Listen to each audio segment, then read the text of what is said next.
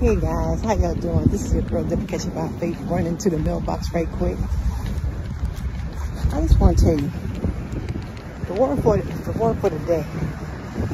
The word for the day is alone.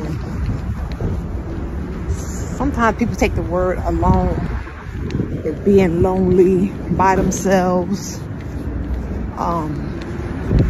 cast away, you know. But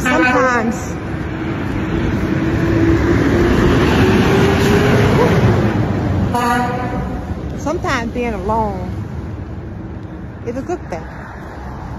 Because sometimes that's where God wants you.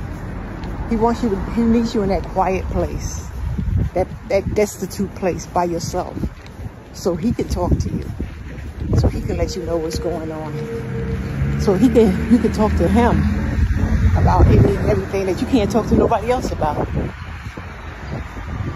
So in them times of despair and feeling alone and by yourself, take that time to talk to God, because he has you to that place for a reason.